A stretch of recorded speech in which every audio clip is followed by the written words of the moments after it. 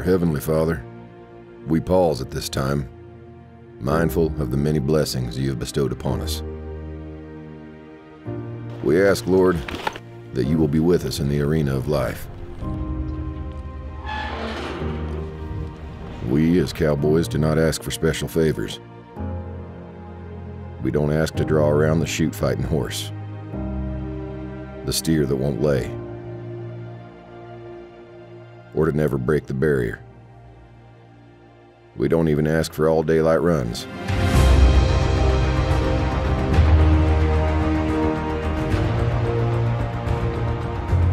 We do ask, Lord, that you will help us live our lives here on earth as cowboys in such a manner that when we make that last inevitable ride to the country up there, where the grass grows green, lush, and stirrup high, and the water runs cool, clear, and deep,